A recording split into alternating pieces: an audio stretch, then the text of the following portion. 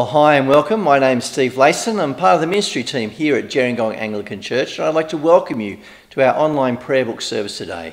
Thanks for joining us. A little bit later, we'll be sharing in the Lord's Supper together, so you might like to get some bread and some wine ready to go so that you can join in with that part of the service. But we're actually going to start off our service by singing a wonderful hymn of praise to our God. So, let me read a passage of Scripture, and we're going to sing a beauty. This hymn is one of the big favourites. Okay, so this is from Romans chapter 5 and verse 6. The numbers are so small. All right. You see, at just the right time, when we were still powerless, Christ died for the ungodly. Very rarely will anyone die for a righteous man, though for a good man someone might possibly dare to die.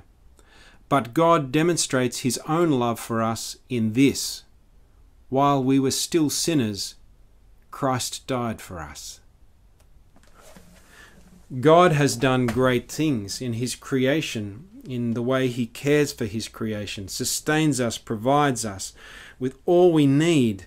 But the greatest of all is that act of reconciliation. At just the right time, Christ died for the ungodly. So to God be the glory. Great things he has done. And look, this is one to sing together, all right? This is not Colin singing it for you. We're singing it together, all right?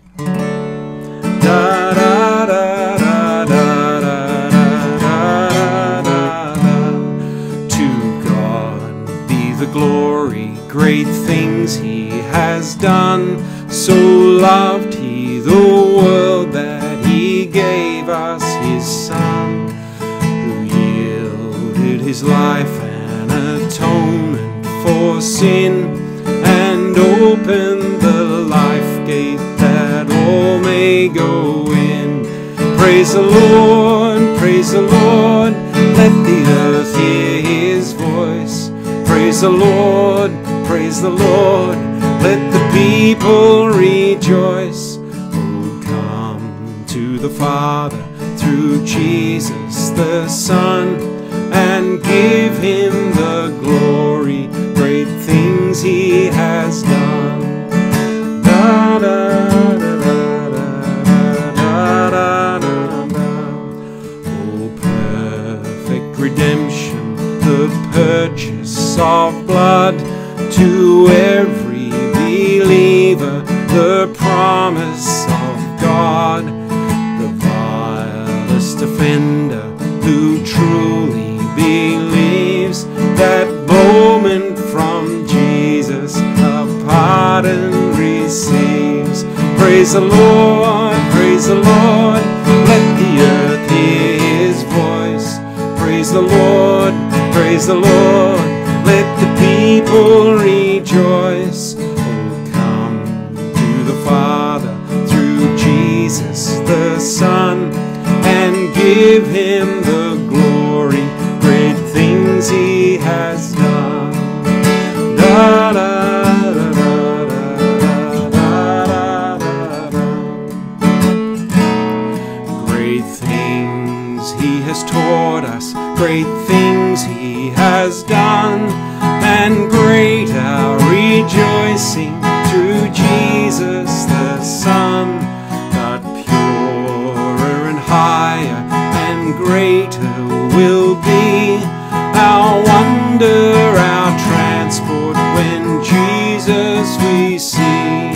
Praise the Lord, praise the Lord, let the earth hear his voice. Praise the Lord, praise the Lord, let the people rejoice. Oh, come to the Father through Jesus the Son, and give him the glory. Great things he has done, and give him the glory. Great things he has done. Oh,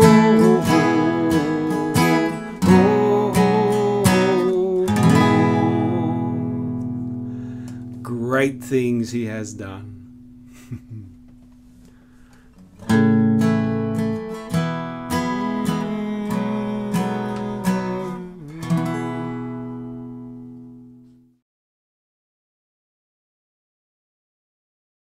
Well, the service order will be following today. You'll be able to find on page 134 of the Green Australian Prayer Books. So page 134, the second order of communion. The Lord be with you. To begin our service, let's hear from the Word of God. When you call to me, says the Lord, I will answer you. I will be with you in trouble. I will rescue you and honour you. Let us pray. Will you join with me at the prayer of preparation at the top of page 135? Almighty God, to whom all hearts are open, all desires known, and from whom no secrets are hidden, cleanse the thoughts of our hearts by the inspiration of your Holy Spirit, that we may perfectly love you and worthily magnify your holy name through Christ our Lord.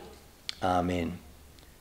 Our Lord Jesus Christ said, you shall love the Lord your God with all your heart, with all your soul, with all your mind, and with all your strength. This is the great and first commandment. And a second is like it. You shall love your neighbour as yourself. On these two commandments hang all the law and the prophets. Lord, have mercy on us, and write your law in our hearts by your Holy Spirit. Now, of course, we don't always do those things, do we? We don't always love God with our heart, soul, mind and strength, or our neighbour as ourselves. So in penitence and faith, let us confess our sins to Almighty God. Merciful God, our Maker and our Judge, we have sinned against you in thought, word and deed. We have not loved you with our whole heart. We have not loved our neighbours as ourselves. We repent and are sorry for all our sins. Father, forgive us. Strengthen us to love and obey you in newness of life, through Jesus Christ our Lord. Amen. Almighty God, who has promised forgiveness of sins to all who turn to him in faith, pardons us and sets us free from all our sins. He strengthens us to do his will and keeps us in eternal life through Jesus Christ our Lord. Amen. In response to that message of forgiveness, what a joyful message that is. Will you join with me in the hymn of praise at the bottom of page 137? Glory to God in the highest, and peace to his people on earth. Lord God, heavenly King, almighty God and Father, we worship you, we give you thanks, we praise you for your glory. Lord Jesus Christ, only Son of the Father, Lord God, Lamb of God, you take away the sin of the world. Have mercy on us. You are seated at the right hand of the Father. Receive our prayer. For you alone are the Holy One. You alone are the Lord. You alone are the Most High, Jesus Christ, with the Holy Spirit, in the glory of God the Father. Amen. Well, before we hear from God's word, let me pray the collect for today.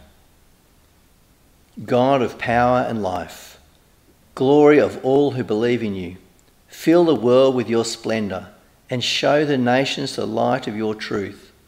We ask this through our Lord Jesus Christ, your Son, who lives and reigns with you in the Holy Spirit, one God, for ever and ever.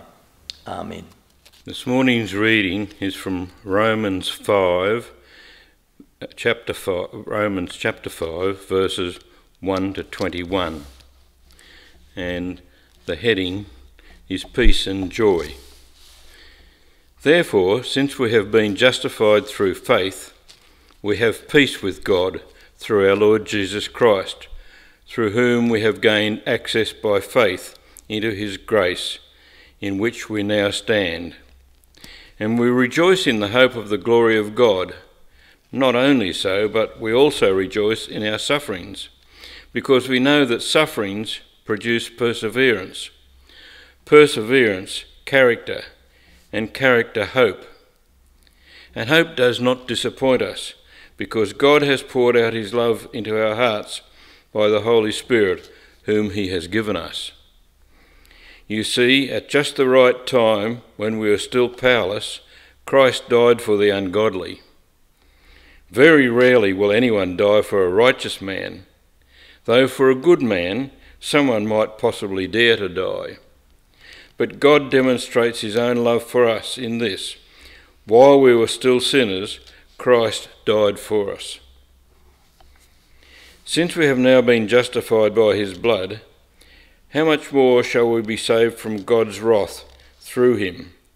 For if when we were God's enemies, we were reconciled to him through the death of his Son, how much more, having been reconciled, shall we be saved through his life?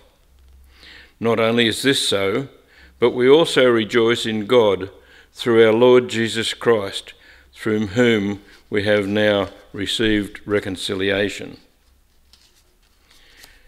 The next heading is Death through Adam, Life through Christ. Therefore, just as sin entered the world through one man, and death through sin, and in this way death came to all men, because all have sinned, for before the Lord was given, sin was in the world. But sin is not taken into account when there is no law. Nevertheless, death reigned from the time of Adam to the time of Moses, even those over who did not sin by breaking a command, as did Adam, who was a pattern of the one to come. But the gift is not like the trespass. For if the many died by the trespass of one man, how much more did God's grace and the gift that came by his grace of the one man, Jesus Christ, overflow to the many? Again, the gift of God is not like the result of one man's sin. The judgment followed one sin and brought condemnation, but the gift followed many trespasses and brought justification. For if, by the trespass of the one man, death reigned through that one man, how much more will those who receive God's abundant provision of grace and of the gift of righteousness reign in life through the one man, Jesus Christ? Consequently, just as the result of one trespass was condemnation for all men, so also the result of one act of righteousness was justification that brings life for all men. For just as through the disobedience of one man the many were made sinners, so also through the obedience of the one man the many will be made righteous. The law was added so that the trespass might increase. But where sin increased, grace increased all the more, so that just as sin reigned in death, so also grace might reign through righteousness to bring eternal life through Jesus Christ our Lord. This is the word of the Lord.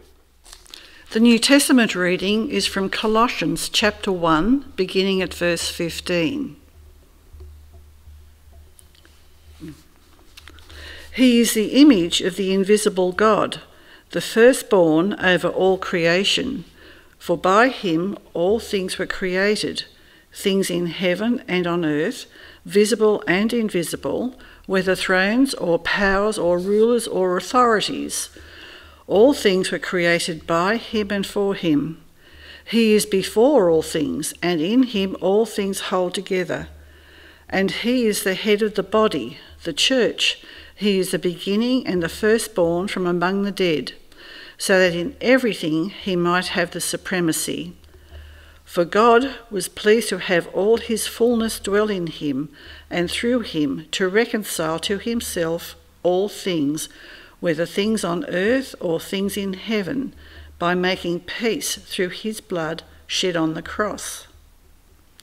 Once you were alienated from God and were enemies in your minds because of your evil behaviour, but now he has reconciled you by Christ's physical body through death, to present you wholly in his sight, without blemish and free from accusation, if you continue in your faith, established and firm, not moved from the hope held out in the gospel. This is the gospel that you heard, and that has been proclaimed to every creature under heaven, and of which I, Paul, have become a servant. This is the word of the Lord. Well, before we think further on those passages, will you join with me as we say together the Nicene Creed reminds us of the things that bind us together as God's people. It's on page 139 of the prayer books. We believe in one God, the Father, the Almighty, maker of heaven and earth, of all that is seen and unseen. We believe in one Lord, Jesus Christ, the only Son of God, eternally begotten of the Father, God from God, light from light, true God from true God, begotten, not made, of one being with the Father. Through him all things were made. For us men and for our salvation he came down from heaven. By the power of the Holy Spirit he was incarnate of the Virgin Mary and became man. For our sake he was crucified under Pontius Pilate. He suffered death and was buried. On the third day he rose again in accordance with the Scriptures. He ascended into heaven and is seated at the right hand of the Father. He will come again in glory to judge the living and the dead, and his kingdom will have no end. We believe in the Holy Spirit, the Lord, the giver of life, who proceeds from the Father and the Son. With the Father and the Son he is worshipped and glorified. He has spoken through the prophets. We believe in one holy, Catholic and Apostolic Church. We acknowledge one baptism for the forgiveness of sins. We look for the resurrection of the dead and the life of the world to come. Amen. I wonder if you can think of a particular invention or event, but we'll go with inventions, that has really changed world history. A moment when, before this can really be compared with afterwards. Go all the way back, maybe it's, the invention of fire. Not that it was invented, but how to actually make it, or the wheel, or the alphabet that allowed communication, or maybe, moving forward a bit, maybe the printing press, or something more practical, maybe the way that sailors learned how to navigate by the stars, which allowed for, travel over vast distances without getting lost. You could think of all sorts of things. More recently, radio waves that allow for messages to be sent vast distances, and then all the kind of building on that until now we have, our mobile phones and all the things that we can do. The internet, or Wi-Fi, AI. We're kind of on one of those moments that, we're kind of on the verge of one of those moments. It's easy to look back and kind of identify particular things. I was reading an article recently about an invention that transformed Australian life that most of us would never even think of, and that was the electric shearers for shearing the wool. Apparently it was revolutionary. It hasn't really changed my life, although I am appreciative today. But there are often these moments, these particular moments or events. Maybe it's events. Maybe it's things like World War I. That particular assassination seemed to change everything. Although there were lots of other reasons involved, that was the kind of moment that kicked it all off. It's easy for us to do that, and humans like doing this. We like looking back. You can see on TV or on YouTube or whatever, there's always, top 10 lists of something, and it could be top 10 inventions, it could be top 10, people who made a difference, whatever it might be. I'm mentioning all of this because here in Romans chapter 5, all of those get blown out of the water. Paul focuses on the thing that changes everything for everyone. The one thing, event, person, Jesus, dying on the cross and rising again, what that actually means for us. Because what Paul has been highlighting here in Romans chapter 5 is that because of Jesus, humanity can be reconciled to God. Now, I'm not sure if you always think of it that way, but what Paul is highlighting here is that this is at the heart of the good news of Jesus, of the very heart of what he came to do. It's actually at the heart of God and his purposes for humanity. Now, Romans chapter 5 has an awful lot in it. I'm sure the Bible readers kind of were a bit taken aback when they looked at the passages that they had for this week. I was even more taken aback, going, how am I going to try and capture all of this in one sermon? And I thought we could go through teasing out Paul's argument, because Paul has a particular purpose with this letter. He's writing to a church in Rome where he knows some of the people there, but he didn't found that church. It's not, one that owes him a debt or he's spent any time in. And so he's introducing himself to the whole church because he wants to partner with them in telling people about Jesus. He's actually got plans to go all the way to Spain. The Romans got in the way. The Roman government got in the way of those plans. He never got there. But at this point in time, he wants to go to Spain to tell people on the other side of the Mediterranean about Jesus. And he knows that he needs, like any good missionary, he needs his church partners to help him do that, his linked churches. And so he's wanting the church in Rome to be his linked church, or one of them. And so he's writing this letter to introduce himself and say, this is what I believe about Jesus. This is what I think the good news of Jesus is. And so that's why Romans is such a wonderful book, because he's really laying out all of his thought, all of his belief. And he's trying to persuade them, and he's explaining, he's going into great detail, and these arguments flow on, and he gets so excited about it, he interrupts himself to, expand on a different point. It's a bit like when you put your mouse or put your cursor over something, and up comes a extra little window that explains that, and then it goes away again. Paul does that to himself. He just didn't have a mouse to help him out. And so that's what we see just in this part of Romans chapter 5. So much information and so many wonderful truths and so many implications for us as Christians. And in looking at this, I thought I'm going to just focus on one of them, reconciliation. I'm not saying that the others aren't important, and they all tie in together, and I'll mention them along the way, but we're just going to think about this idea of reconciliation. Because as I said, reconciliation is the heart of the message, because it's the heart of God. You see, we, I think, as Christians who come to church and hear the Bible taught, or as people who've been, just starting to explore, we might not think that reconciliation is the big theme of the Bible, but it is. We've been hearing about all sorts of big things like sin and forgiveness and judgment and all these sorts of things, and they're very much part of it, but that's because reconciliation is the main game.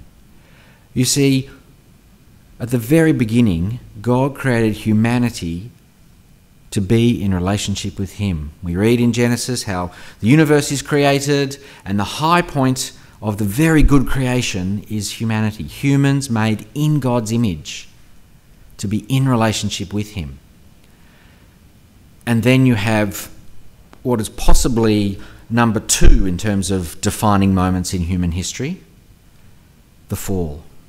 And Paul's been explaining that along the way so far in Romans, and he mentions it here again. Humanity chose to sin against God. Adam disobeyed God, and that set the stage for everything else. And so humanity was out of relationship with God, kicked out of the garden, but also separate from God, unable to have that free access to God that they had when they were sinless. Now, what happens next? Well, the whole Bible happens, but the real main event, the next big event, defining event, is the one that we've been talking about here. Jesus comes and fixes the problem. Everything else kind of just takes a step back, or a lot of steps back. Everything else in the Old Testament up till then is just setting the stage for this next big event. So really, human history is made in God's image, relationship broken, relationship restored. Jesus' return. That's kind of a really, really, really kind of big picture way of thinking about human history. And so what that means is, from the very outset, once humanity's relationship with God had been broken, God's purpose in everything after then is to bring humanity back into relationship with him, to reconcile us with him, being reconciled to God. So all of those events in the Old Testament, the prophets and the kings and the battles and the miracles and all the things that happen, all those stories, all the the family trees and everything like that. It's all leading up to Jesus dying on the cross and coming back to life so that we could be reconciled with God. So you see that through the way, if you ever studied the way everything kind of leads to Jesus, how these events happen and these people marry and these children happen and this kingdom, all of that leads to Jesus. But all the way through you have this theme of reconciliation. Even as he was kicking them out of the Garden of Eden, God gives them a clue that one day there's going to be someone who's going to solve the problem that the serpent caused by being a serpent crusher. Someone from their family tree, a human will come. And then all along the way there's these little other promises and clues. It's all about reconciliation. So with the nation of Israel, you have this whole kind of illustration of the broken relationship and the need to restore the relationship, because you've got all the nations of the world and God just picks one nation out to be his people. And they're to be separate from the rest of the world in the same way that the rest of humanity, the whole of humanity, is separate from God because of sin. And then the law that's given them, well, there's all of these barriers and all these reminders that God is holy and we are not.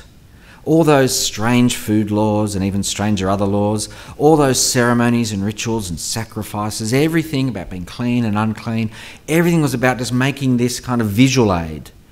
God is holy, we are not. And there's nothing we can do to get back in relationship with him. Actually, he needs to do something and someone needs to pay the price. Back in those days, it was, livestock. All of these themes of reconciliation, you also see in the way God deals with his people.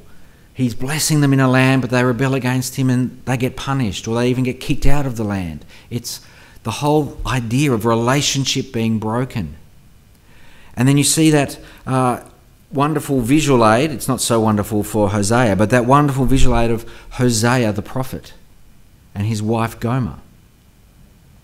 Gomer was a very unfaithful wife, a notoriously unfaithful wife, who we hear is not living with Hosea anymore because she's been having so many affairs and is now working as a prostitute, and she's living, in very sordid circumstances somewhere. And God says to Hosea, I want you to go and find your wife and reconcile with her and bring her back home. And I'm sure that was a really hard thing for Hosea to do, but the point of it was God is saying this is like me and humanity. And all through the Old Testament, marriage is used as an illustration of the relationship between God and his people.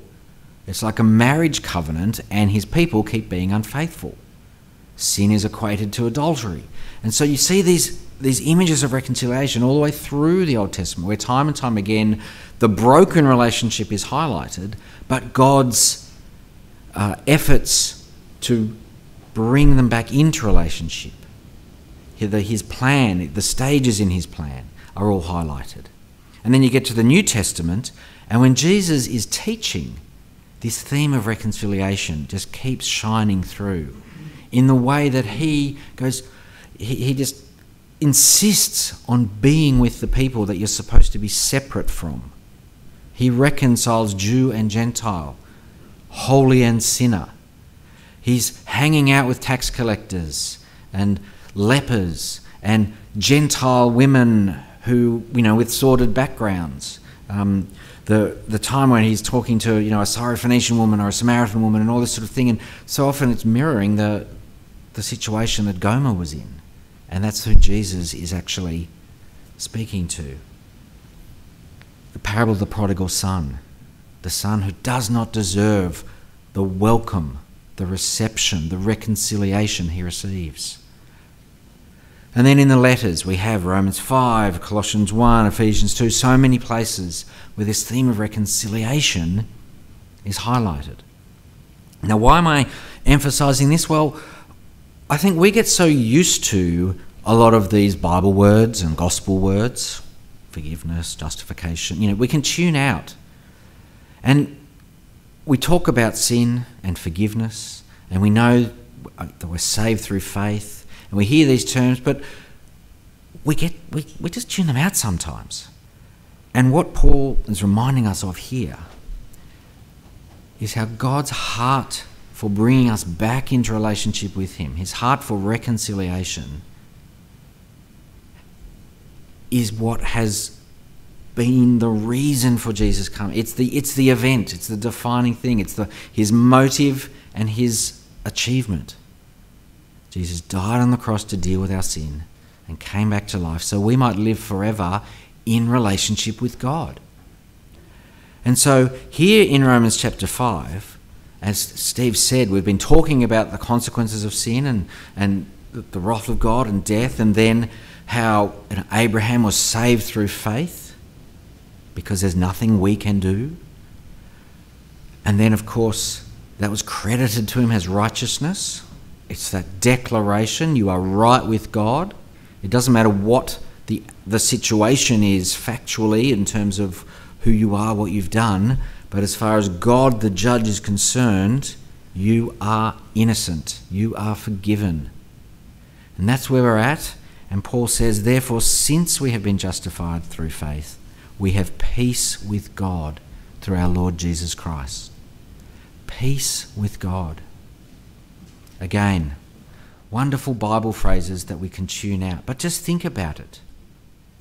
For the whole of human history, apart from a very short time at the beginning, we were not at peace with God. We were not in a good relationship with God. We were actually cut off from him. And we're so used to that we forget that that's not the way it was supposed to be. And likewise, we experience death. Death is part of the human condition. And that's what people say, death is just part of life. And we forget it wasn't supposed to be that way. It's an expression of that broken relationship. And so it's really important for us as Christians to remember that being back in relationship with God is a big deal. The fact that we were not in relationship with God and we now are is a huge deal. It's what it's all about. That loving heart of God longing to bring us back into his embrace.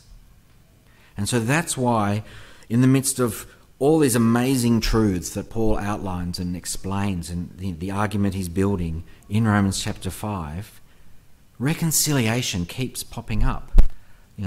Since we've been justified through faith, we have peace with God.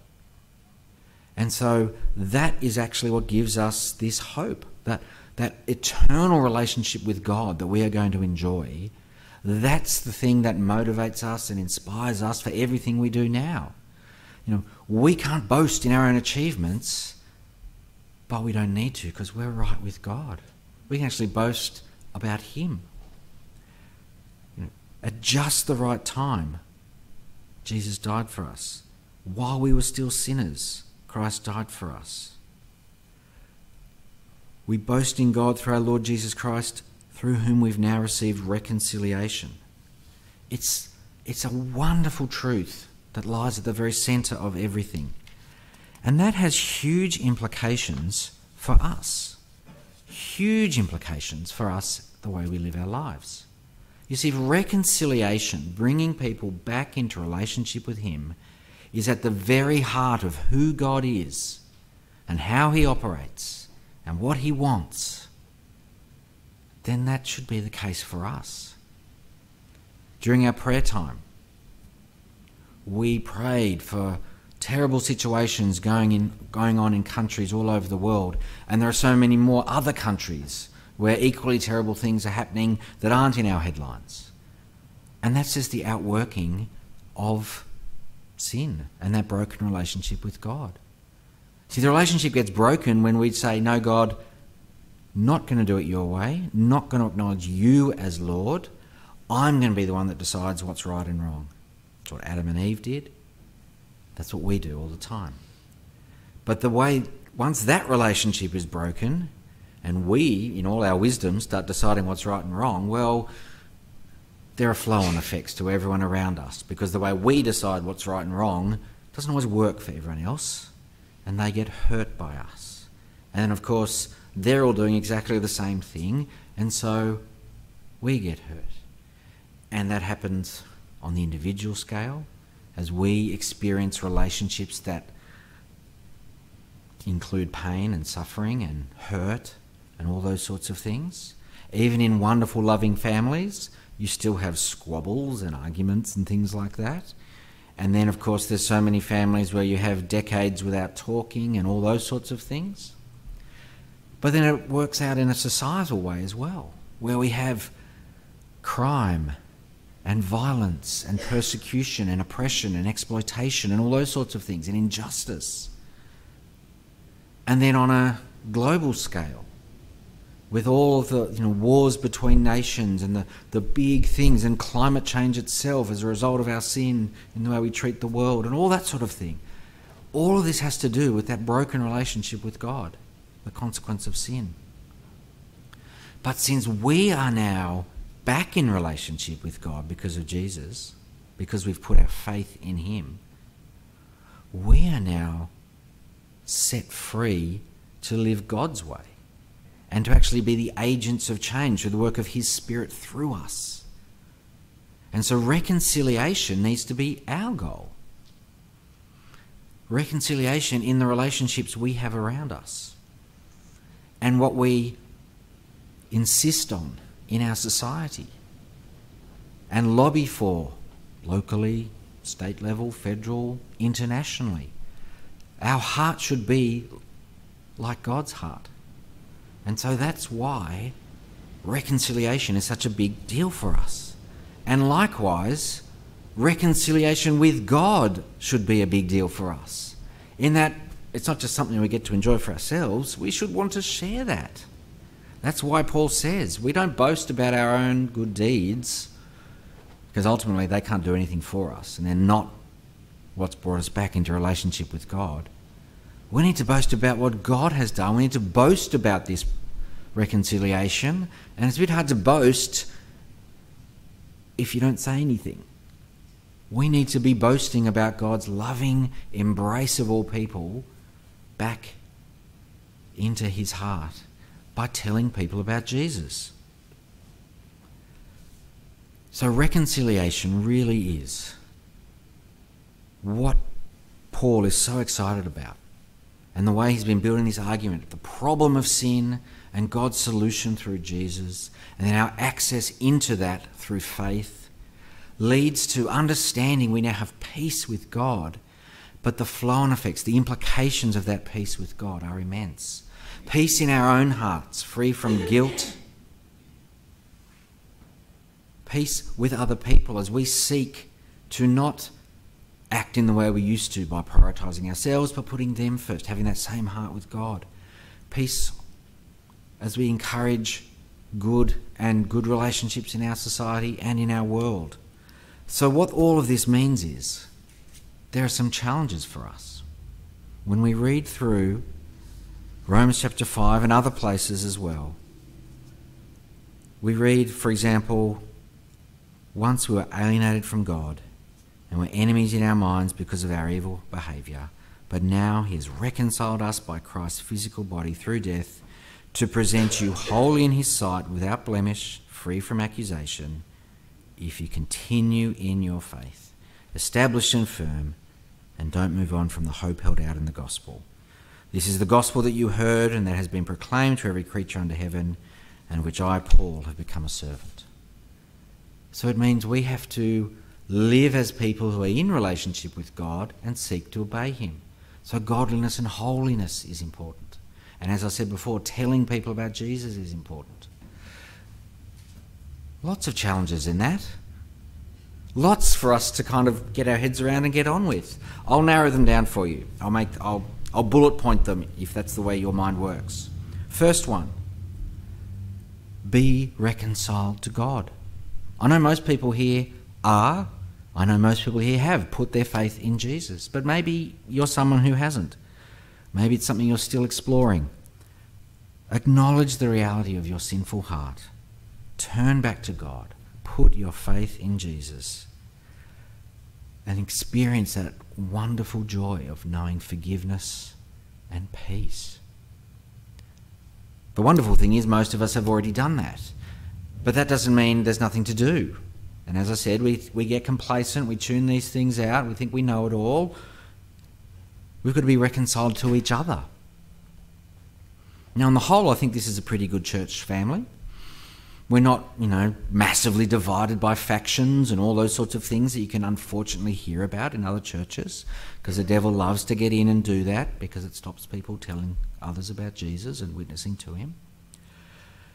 But there might be people in this church family that you do have a bit of a grudge with, or you haven't forgiven for something that they've done. We need to be reconciled to each other. You see, sin, the snake in the garden, keeps wanting to wreck our relationships with God and with each other. And so we have to respond in the way God did. There was a wonderful theologian called Miroslav Volf. He's a Croatian Christian who was around during the Bosnian War in the 1990s. He's Croatian. There was lots of stuff going on between the Croats and the Serbs and all this sort of thing. And he realised that as a Christian, he had to learn how to forgive Serbian people.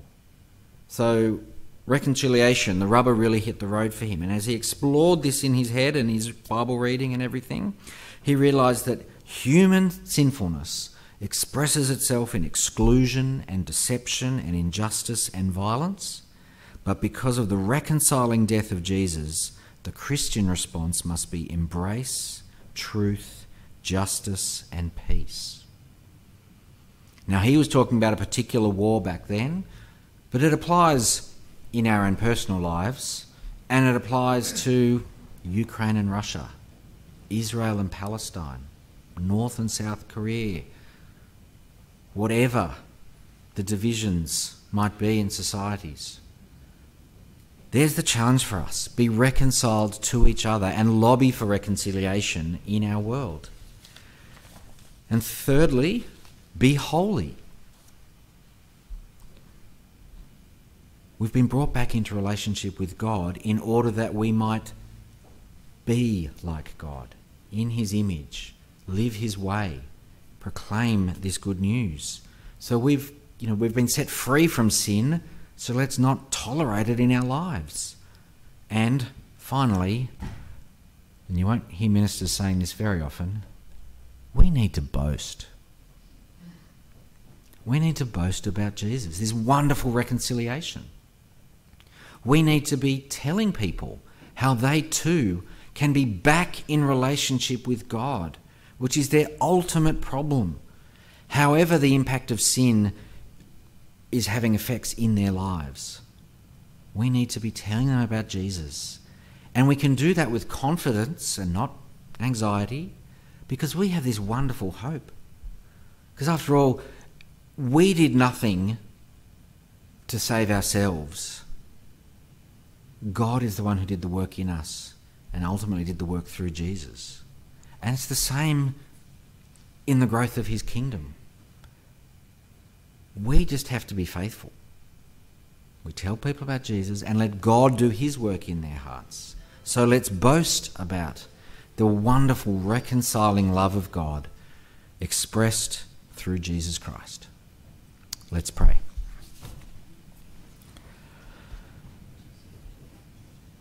Heavenly Father, words can't even begin to express how amazing your love and your grace and your mercy and your forgiveness are. We thank you, Lord, that you are the God of reconciliation. And so, Lord, we pray that everyone here would put their faith in Jesus and be saved. And we pray, Lord, that this wonderful model of reconciliation and the knowledge that we are holy in your sight would inspire us to be holy in our lives and to seek reconciliation with everyone around us. We pray for reconciliation in our personal lives, whether it's family or friends or colleagues. We pray for reconciliation in our society. We particularly think, Lord, of reconciliation between Indigenous and non-Indigenous in our land. And we pray for wisdom and peace in the way this debate is conducted and in the results. Heavenly Father, we pray that your spirit of peace would work in the world to bring about reconciliation in places where we think it would be impossible. For we know that in you nothing is impossible. And so we do pray, Lord, for peace in Ukraine, for peace in Yemen and Sudan, for peace in Myanmar, for peace in so many places, Lord. Too many to count, but you count, and you count every tear, and you hear every cry.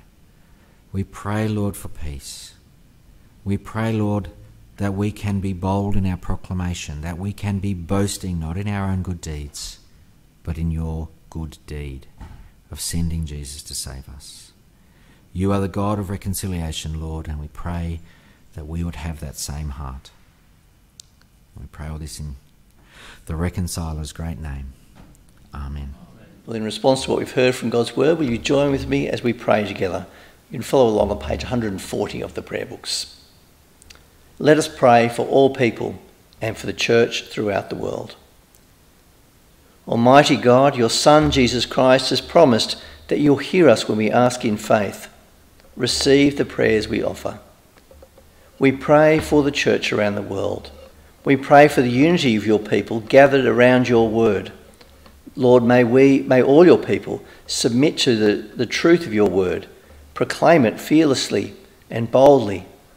And Father, we pray that you would work through your church across the world to bring more people into your kingdom.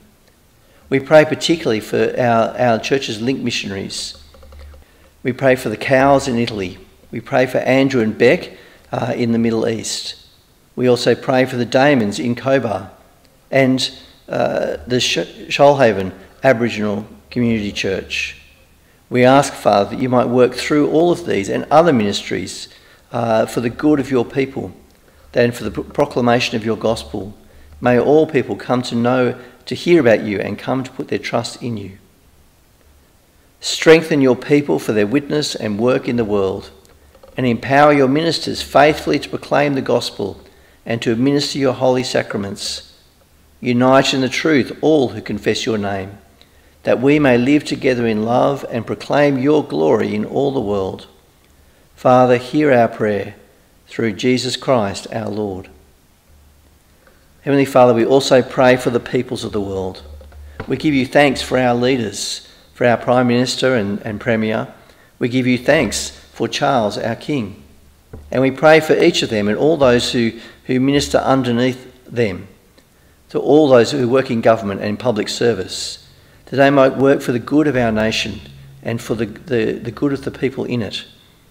But we also pray for other leaders around the world as they address the big issues that are facing our world at the moment. We continue to pray for peace in the Ukraine.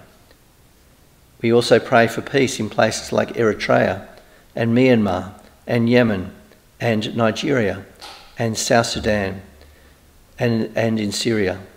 Lord God, we ask that you might bring peace where there seems to be no possibility of peace.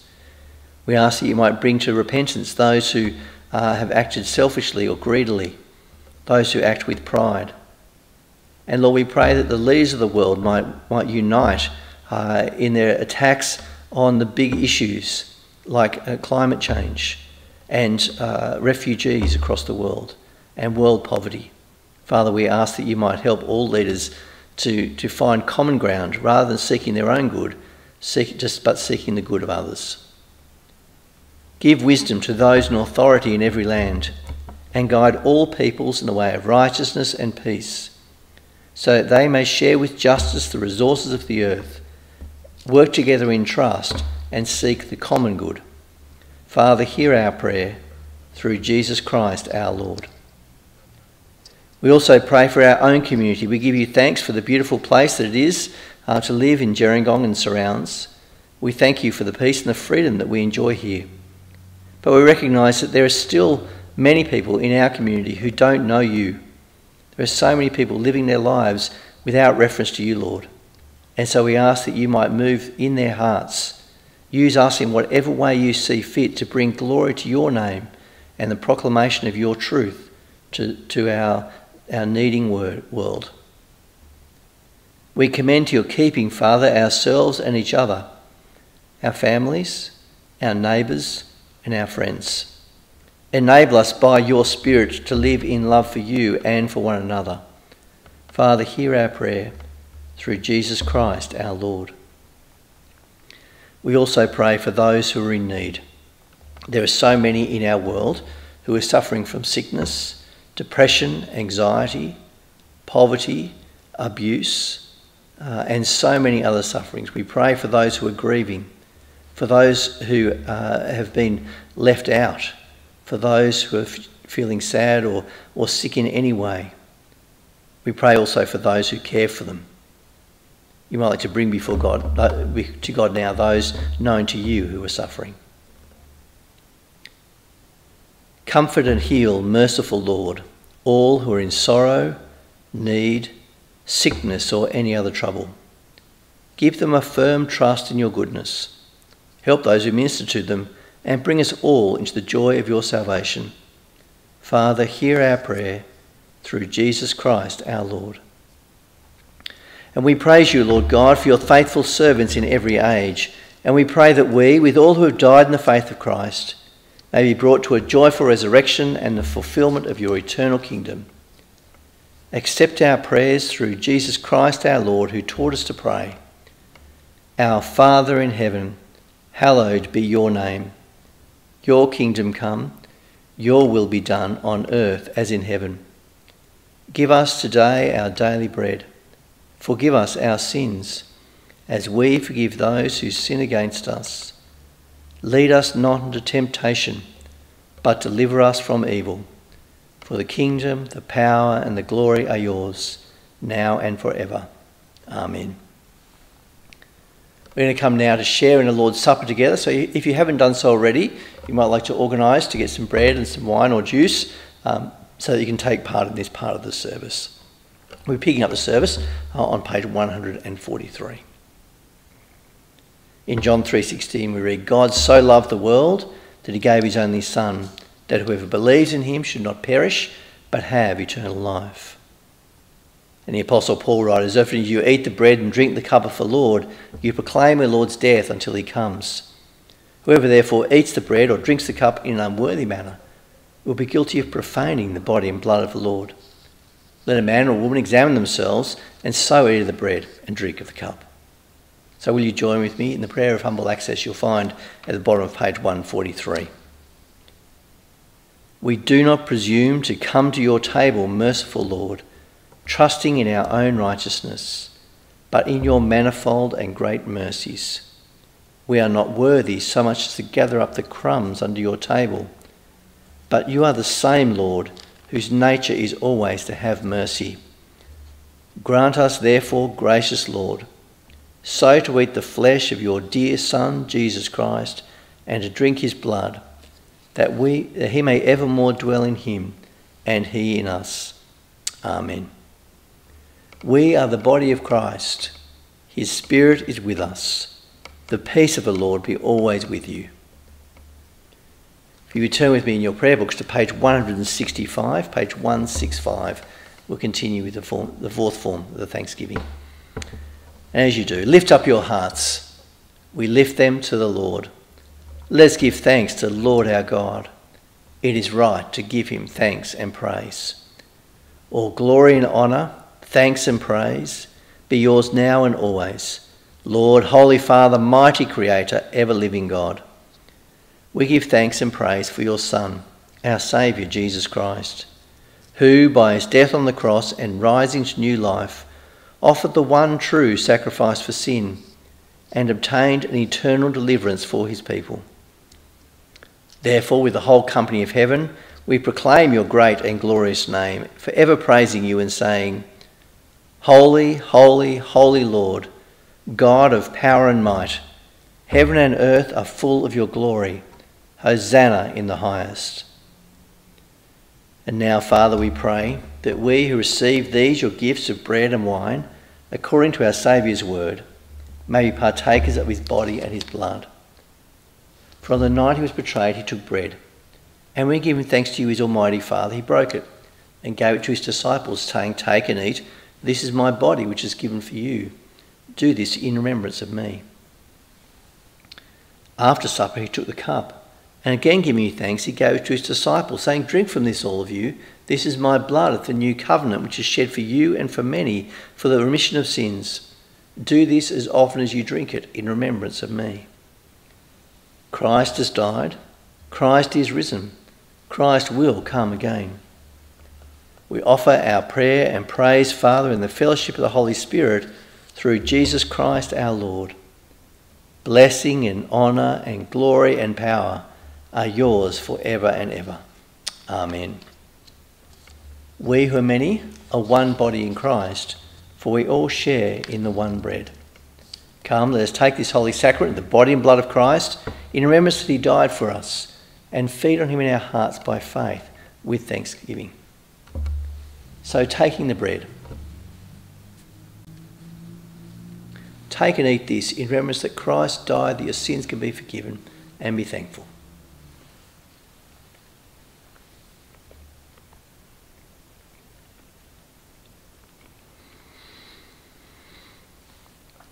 And taking the cup, the blood of our Lord Jesus Christ, preserve your body and soul to everlasting life. Drink this in remembrance that Christ's blood was shed for you, and be thankful.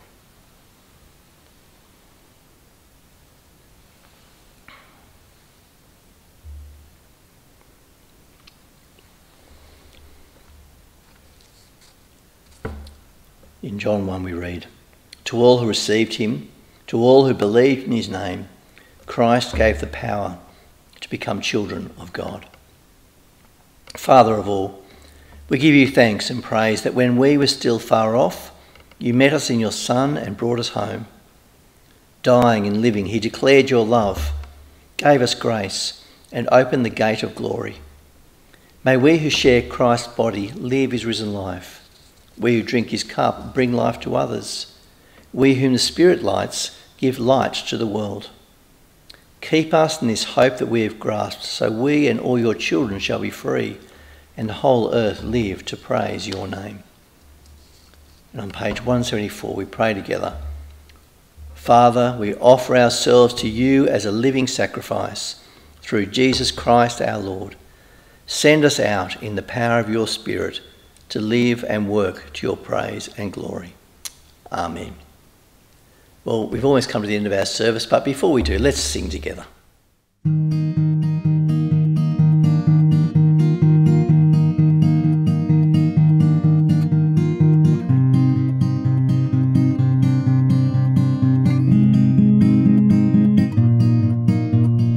Fairest Lord Jesus, Lord of all creation, Jesus of God and man, you will I cherish, you will I honor, you are my soul's delight and crown.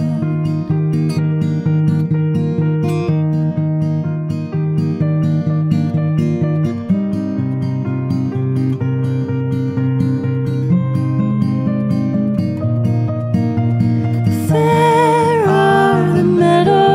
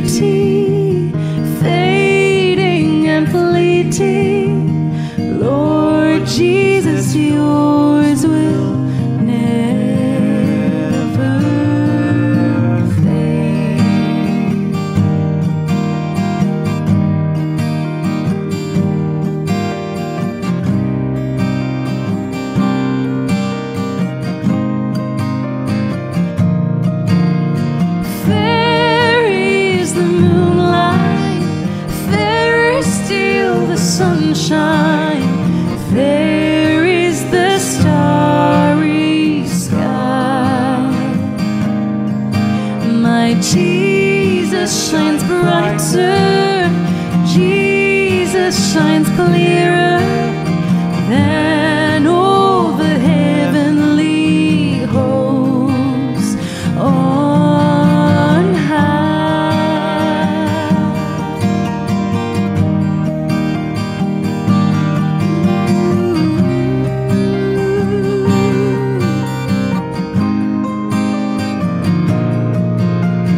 All fairest beauty, heavenly and earthly, Jesus in you is found.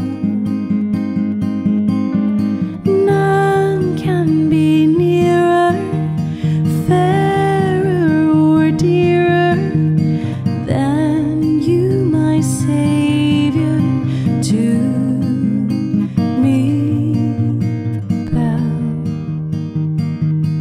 I vow to you, my Savior, that way your feet have trod. I will serve and follow faithfully my Master and my God.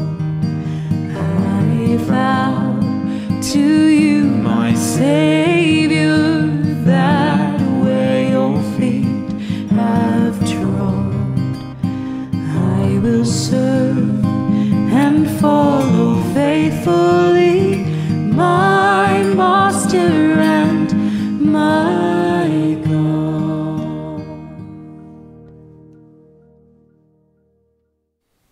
Well, can I say thank you for joining us for our online service today. I hope you've been encouraged and even challenged from the things that you've heard as we've looked at God's Word together, as we've prayed and sung and shared in the Lord's Supper together. To finish off our service, now may the peace of God, which passes all understanding, keep your hearts and minds in the knowledge and love of God and of his Son, Jesus Christ our Lord. And the blessing of God Almighty, Father, Son and Holy Spirit be amongst you and remain with you always. Amen. Go in peace to love and serve the Lord in the name of Christ. Amen. Thanks for joining us. See you next time.